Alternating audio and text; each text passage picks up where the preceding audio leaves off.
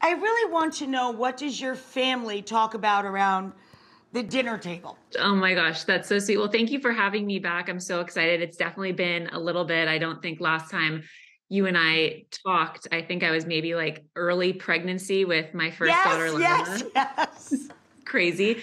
No, I mean it's amazing. I think now when it comes to a dinner table conversation at my mom's house, it's all my daughter Lila and my daughter Eloise just totally stealing the show. So they're very conversational. Lila is just like talking up a storm and just, has a thought about absolutely everything. And Eloise is getting very vocal and her little personality is coming through. So it's really special and so amazing. And just to watch them like as sisters is really why I wrote this book, just because sisterhood is so important. And my whole family loves you. My brother called me this morning, right when I was getting ready. Like, what are you doing? I said, I'm about to go talk to Rachael Ray. And he's like, oh my gosh, I love Rachael Ray. I want to make banana pudding with her. I was like, okay, okay, Patrick.